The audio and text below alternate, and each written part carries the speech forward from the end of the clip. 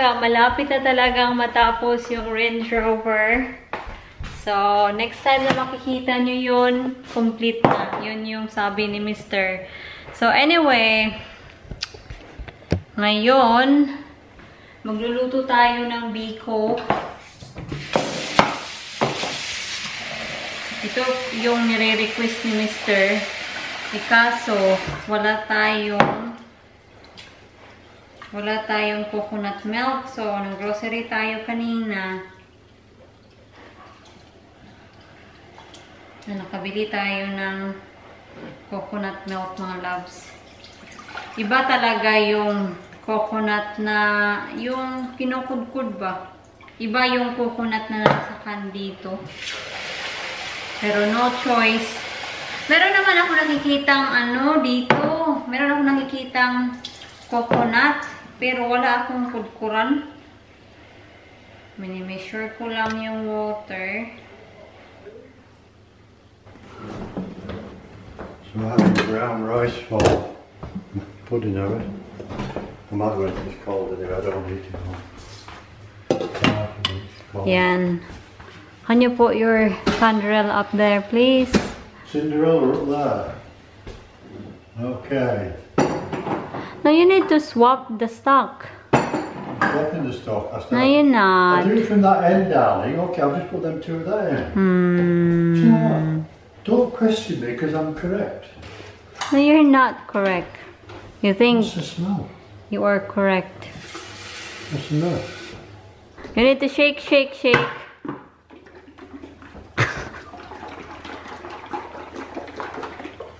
You shaked. Thank you. I'll go and sit in there now. So, ito yung mga gagamitin natin mamaya sa ating tea. We'll have lamb tonight. So, I'm just waiting sa ating glutinous rice na maluto.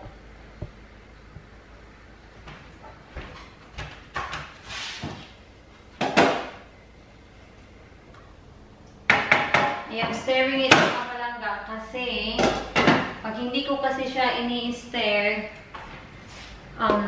nasusunog siya sa bottom kasi dumidikit sila sa bottom ng pot natin.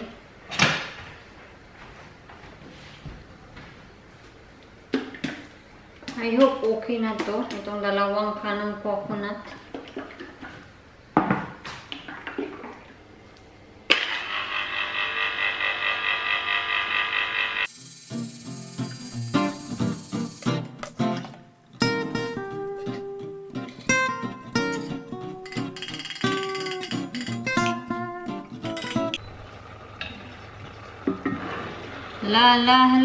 Hala. Nag-i-slide kayo. So, ito na mga palangga. Naglalagay na ako ng dark brown sugar. Tansya-tansya na lang ha.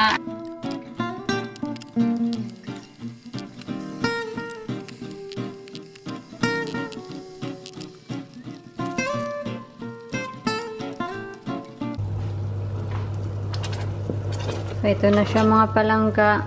Medyo malapot-lapot na siya, oh. Nakakapagod pa lang mag-stir, ha. Sa mga disclaimer pala dyan, kung may mga mali man akong nagawa sa pagluto ng biko, pasensya na po, hindi po ako expert.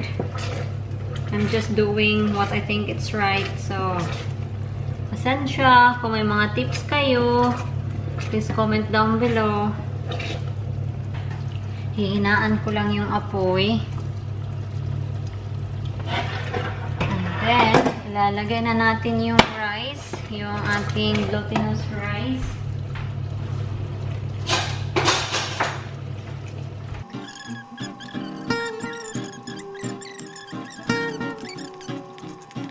Yung glutinous rice natin mga palangga, fully cooked siya. Yung idea sana is half cooked lang siya, pero ewan ko kung ano yung nangyari.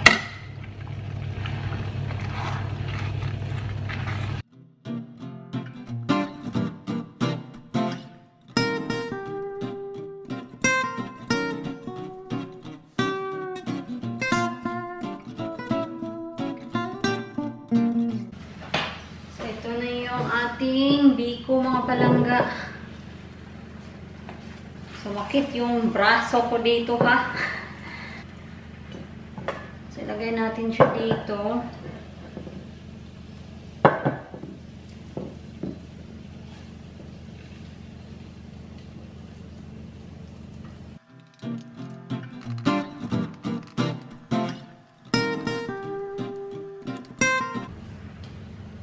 There you go mga palangga. So, ito na yung finished product. I'm happy with that. At masarap naman. Yan. So, ito na yung finished product natin. Yan. So, papalamigin lang natin. And, itong natira sa sa pot. Kakainin natin yan. Ako kasi, mas prefer ko yung biko ko na iniiwan dito. Para yung sa bottom, magiging tutong siya. Pero si Mr. ayaw niya yung ganun. Mas prefer ko kasi yung biko ko na may tutong. May ikot ba? Ang sarap. Lalo na pag yung biko mo a day old. Sus nako, ang sarap. Yung auntie ko noon, sobrang hilig niya magluto ng biko. Sobrang sarap. Sobrang sarap din yung biko niya. And yung hinihingi ko lang is yung totoo ng biko.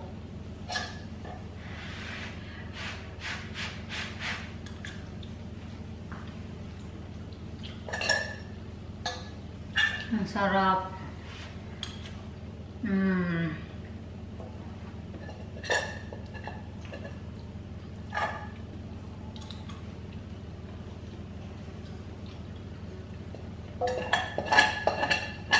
Yung oras dito, malapit na mag 3 o'clock. So, ngayon naman, lutuin natin to. Yung lamb shoulder para sa hapunan.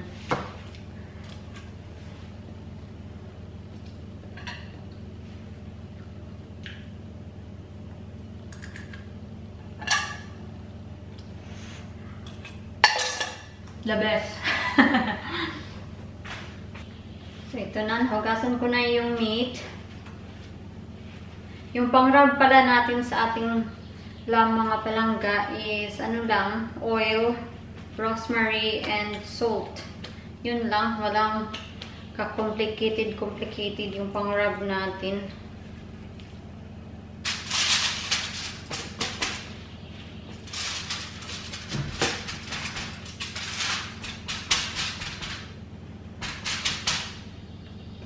Sprayan natin. My hands is so greasy.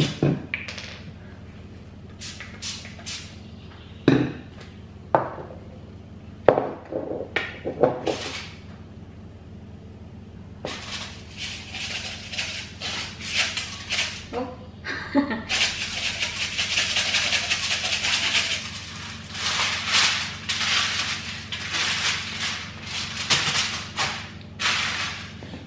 Bibigyan ko lang kayo ng close-up look sa ating meat. Para ito yung before natin. So, ito yung before. Yan. Ilalagay na natin siya sa oven.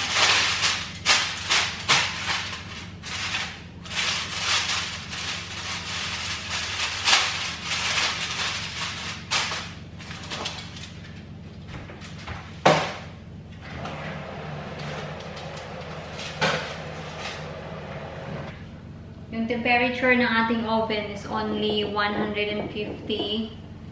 So, hindi siya yung pinaka-high na temperature. So, ngayon naman, mag-move on tayo sa ating mga veggies. Para prepare na sila lahat ba.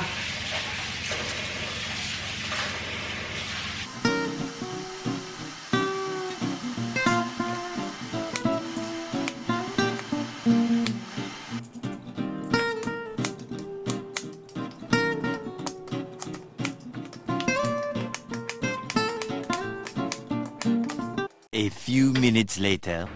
First check ng ating mga palangga. Hindi pa siya luto. Sobrang obvious naman na hindi pa siya luto. Kasi tingnan niyo. Yan o. Yan. Diba? Sobrang hilaw pa niya. Ibabalik natin siya sa oven, pero this time, hindi na natin siya i-cover.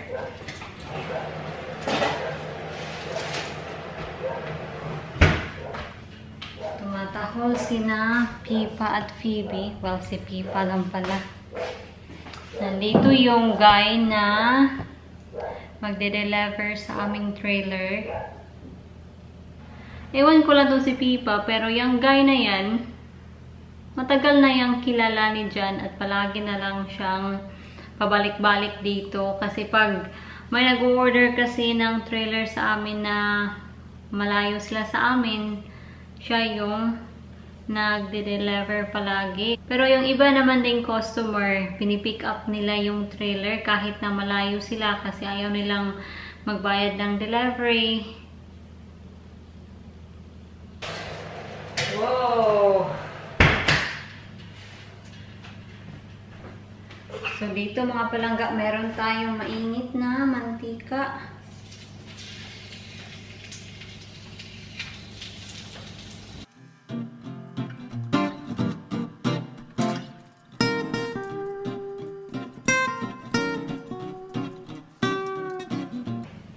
Yan na, ibalik natin siya sa oven.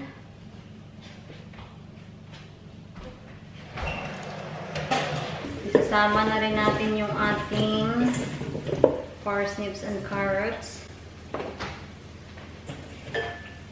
Akala ko puputok.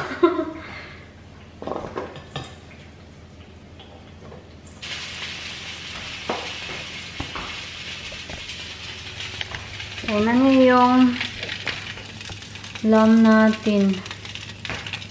What do you think? Luto na kaya siya? Tutusukin natin.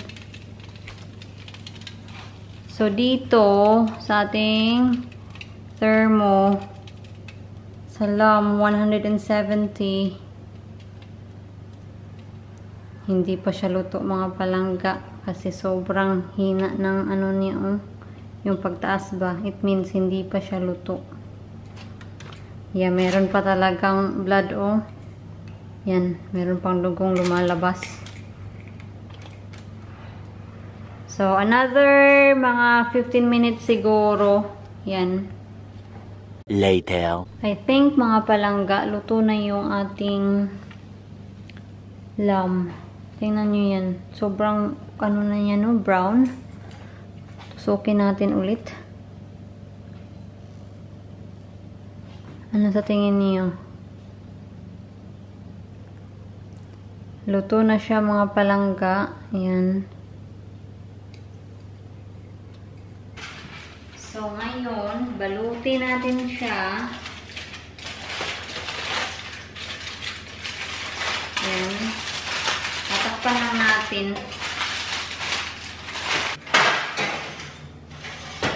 Yan, dito natin siya ilalagay kasi yung oven kasi natin naka-turn on. And normally, pag ang oven natin naka-turn on dito, warm siya. So, ilalagay natin siya dyan para to keep our meat warm. Kasi yung potato natin, hindi pa sila ready, mga loves. Yan sila, oh. Oy! Aw, nag-fog kayo yan. Hindi pa sila ready.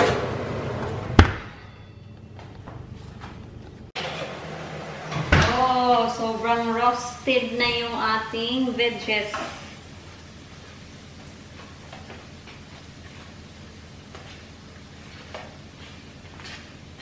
Nakalimutan ko pala itong lagyan ng kaunting rosemary and kaunting salt. Rock salt.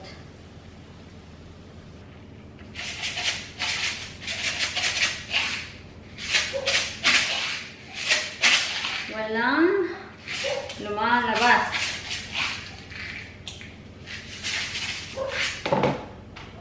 Yan. Are you a while off? Because I've got Tony here anyway, so. How long is it? Nearly ready. Is it? Yeah. I'll just show you. No. Okay.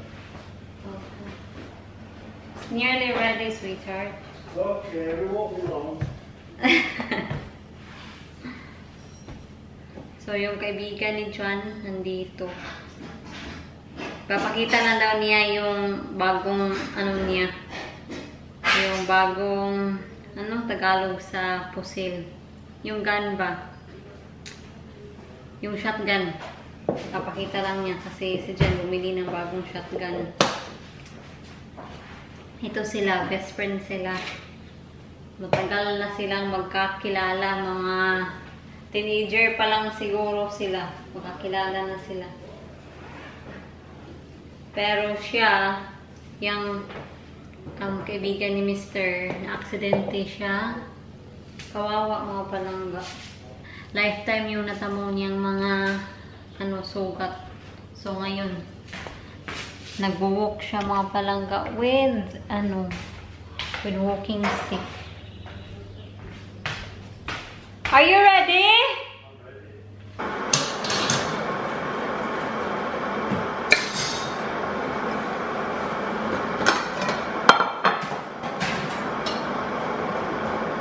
I don't want the fatty bit.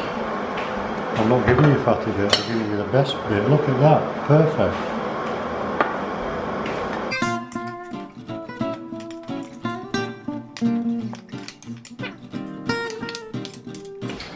So, ito na yung finished product, mga palangga. Yan.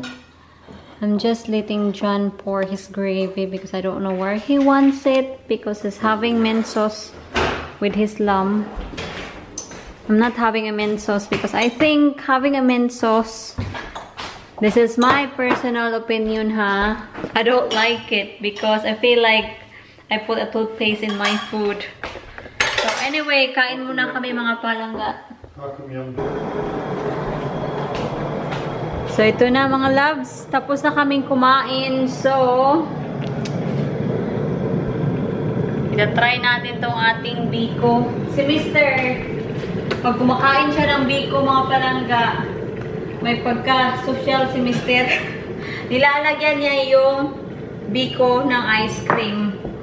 So ako naman yung kung paano lang natin kinakain or kung sa amin sa probinsya na pag kumakain ako ng biko, nagkakapi talaga ako. Yun kami. Hindi pa siya masyadong malamig talaga.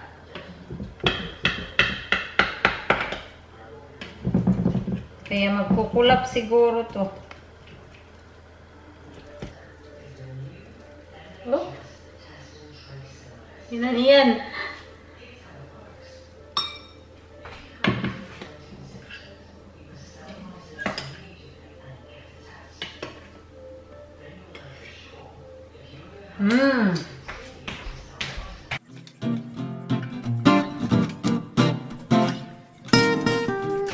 So, ito na yung ko, kape.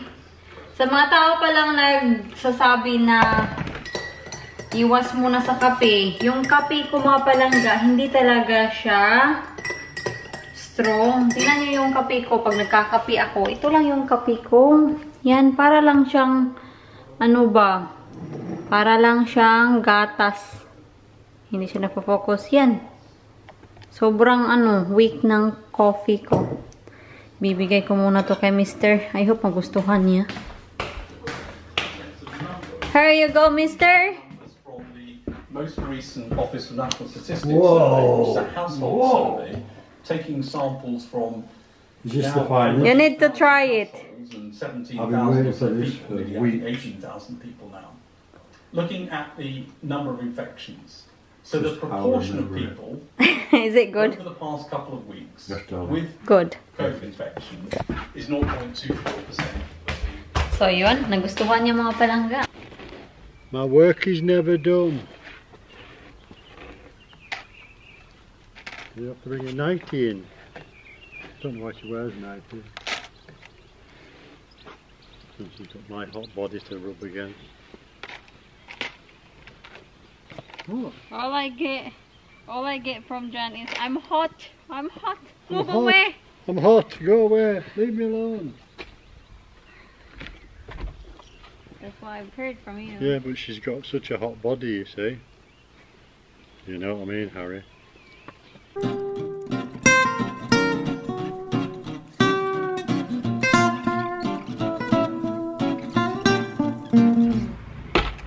So yan. Tapos na siya mga palangga. So mag chill lang kami sa barbecue house. There. Yung mukha ko nag-oil up na siya.